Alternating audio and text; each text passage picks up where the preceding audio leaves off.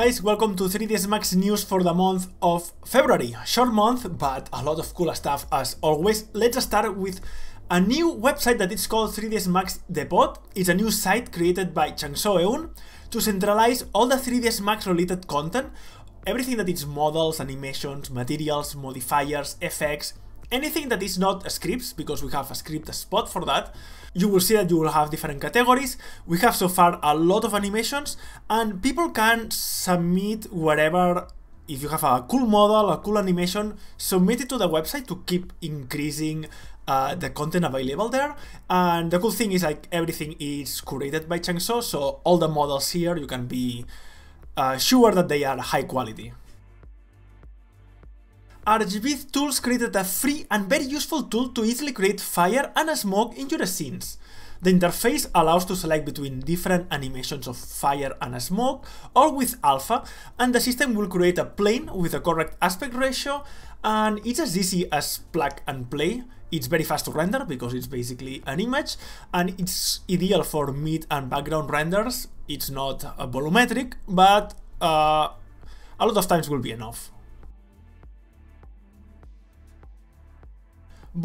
Cada shares on a script spot this free script that is a simple dialog that shows all the users set hotkeys in one list. Hovering over each button shows the category and group of the action. Clicking the button executes the action. Motion create a fence generator. You input the spline to be used, and you can select over 11 different models of fences. You can control over height and other controls for each fence. There is a free version and a pro version that costs $14. If you need to do fences, this is your script. Did you ever need to display measurements in 3ds Max as you do in AutoCAD? Dimension Shapes by Joker Martini is what you are looking for.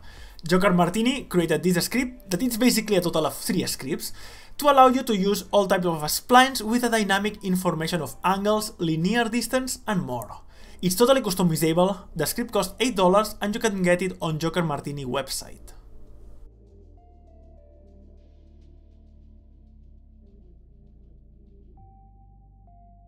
Chaos announced that he's working on different ways to add AI to his products. On his website, you can see different tools leveraging AI to help artists to be more productive. We have from text to materials, to automatic ways to populate your scenes, transfer styles, aging materials, extending images, play with your voice, and other interesting possibilities that we could have in the future in Chaos products. We could see a little of these in motion on the event that they presented that is called Chaos Unboxed on his YouTube channel.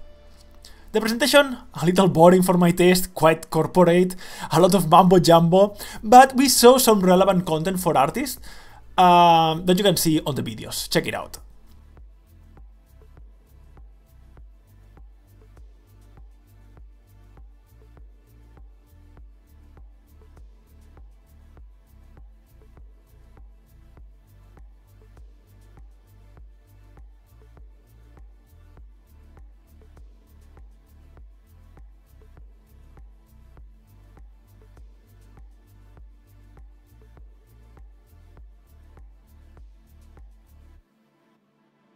Stop Motion Generator is a script by Norberto Aguilera. You basically pick any biped animation and you have different options to control the level that you want the stop motion to look like. And it's very cool because it's not only that it's kind of like storing the animation for every 10 frames, but you will see a subtle animation in between. It's very cool and it creates cool videos, as you can see. He has as well a tutorial on how to use the tool. That cost $12.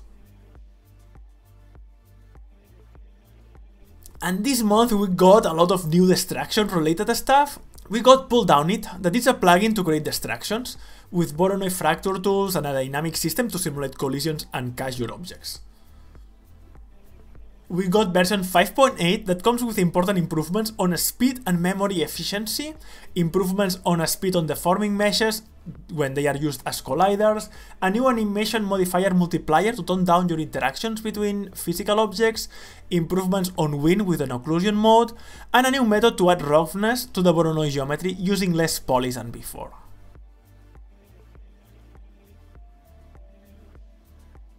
We got as well an update on the veteran particle system that is rule-based thinking particles. On this one, it's version 7.3 SP4. We get improvements on MEL, that is the TP scripting language.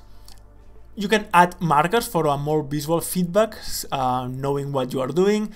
A new series of black boxes that are available to create in an easy way all types of explosions, bursts, debris, spikes, shockwave in just a few clicks that will play very well with this final fluid simulation real time in 3ds Max as well.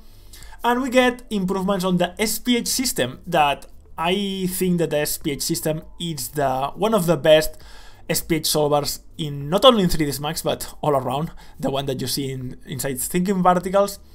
And again, another iteration on this SPH solver, more responsive to pressure changes and optimizations on calculations. And finally, tyflow, because in February we received not only 1 but 5 actualizations for the popular particle system by Tyson Ibele. On these 5 updates, we got a lot of bug fixes, but also improvements on the new star multifracture, with more ways to cut your geometry, with more coordinate space parameters for the cuts, added camera frustum on tie caches to delete anything that is not in camera to accelerate your previews, improvements how tyflow handles material libraries, and on the latest version 1.105 we have a new preserve mesh volume on tie relax and a new pathfinding operator that Tyson previewed. We can see 10,000 particles finding his way out of this maze, and he claims that can work with deforming meshes and even changing topology.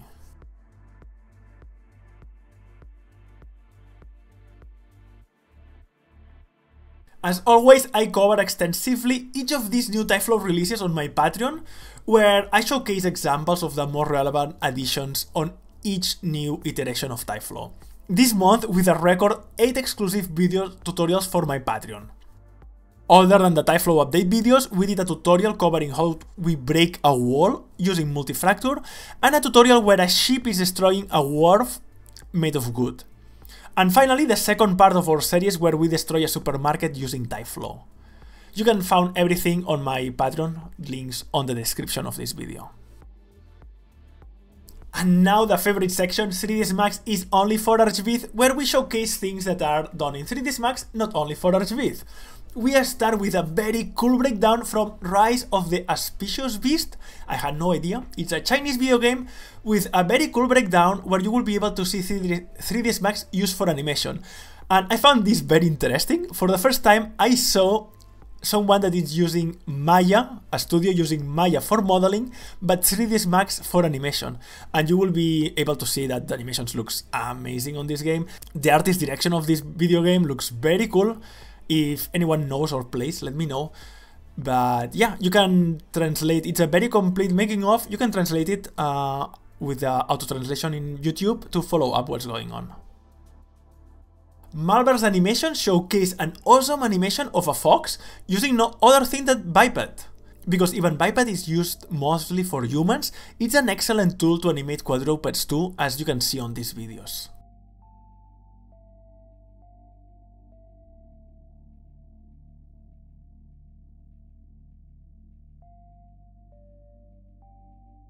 And Teun van der Salm created these very cool galaxy nebulas using 3ds Max, Krakatoa and Fume effects. It's a long time since I didn't saw some of this nebula art that, if you remember, Matthias M in YouTube was quite famous back in the days. I'm getting a little old, but yeah, very cool to see some very cool and very well done nebulas.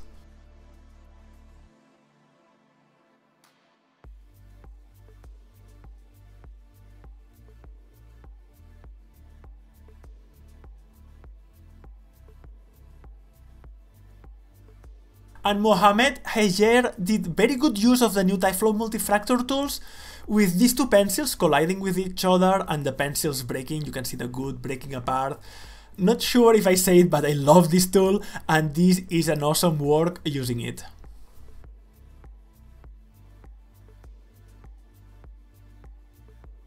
3ds Max K Anim is a channel in YouTube, so far 2 videos, and I don't know the name of the artist behind this channel, so if someone knows, let me know.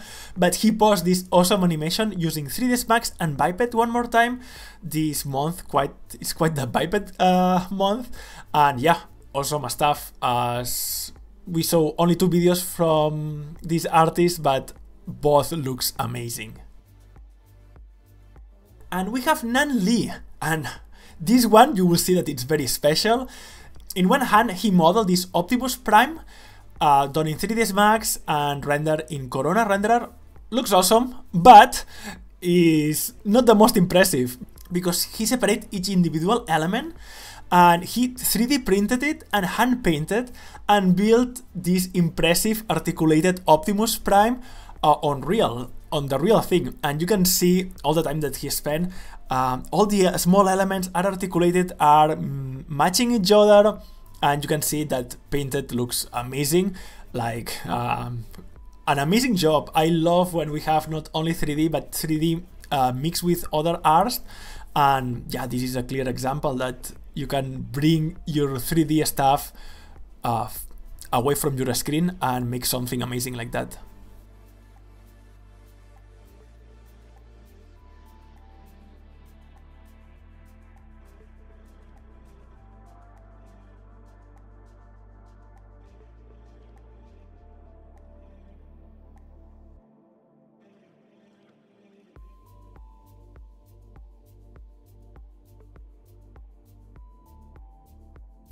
We have Rex Su that model and animate this awesome drone using 3ds Max, V-Ray 6, Substance 3D Painter and After Effects. I love the final result. It's a very clean render. Yeah, very cool. BioFaris did a very cool environment with a boat and water using 3ds Max tyflow on Phoenix for his demo reel, and yeah, looks very good.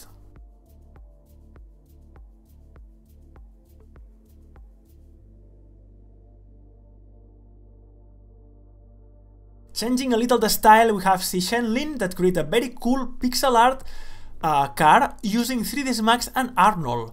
You could see and found some tutorials how to achieve this on the Arnold official help files, and that's a clear example that can look very good. And we will finish this section really strong with Ignacio Mullor, who is creating a video game with a friend and has been rigging different characters. And for learning to rig this, he's following video tutorials from Pulldownit in YouTube, so a cool example how the community can retroalimentate itself. And on his YouTube channel we found this making of and a face rig showcase displaying the progress that he's doing, and it's looking amazing. I mean, I love the art style of this girl, and yeah, very cool rigging and very cool final animations.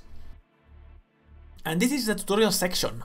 You know that creating cloth is not easy, and we can agree that the cloth in 3ds Max is a bit outdated. However, it's still really flexible and really powerful. And as Yamen Al-Khatib is showcased on this tutorial, is how to simulate a character that is taking a jacket on, and if you ever try something like that, you know that it's really difficult, and you can see following his steps how he's doing it. Very cool tutorial. Msuno shared a sewing tutorial done in tyflow. It's something quite complicated in other software, and you can see on this tutorial that he solved it in a very elegant and easy way. And more cloth tutorials in tyflow as R3D and motion graphics showcase how to simulate this shower curtain on a 15 minutes tutorial. Paul Neal showcased on a 20 minutes tutorial how to create procedurally a tile roof using the new array modifier. As always, the tutorials from Paul are amazing. You can learn a lot of stuff, not only for the array modifier, but general workflows in 3ds Max. And we get Autodesk Media and Entertainment that will explain what is USD, the new format that everyone is using, and 3ds Max is putting a lot of effort to integrate, and what role will play at Autodesk and in 3ds Max. Sean Olson will explain how it's easier now to move assets between Max, Maya and Unreal thanks to the USD. And that's all for February, guys. Short month, but as you saw, quite a lot of stuff happening around 3ds Max.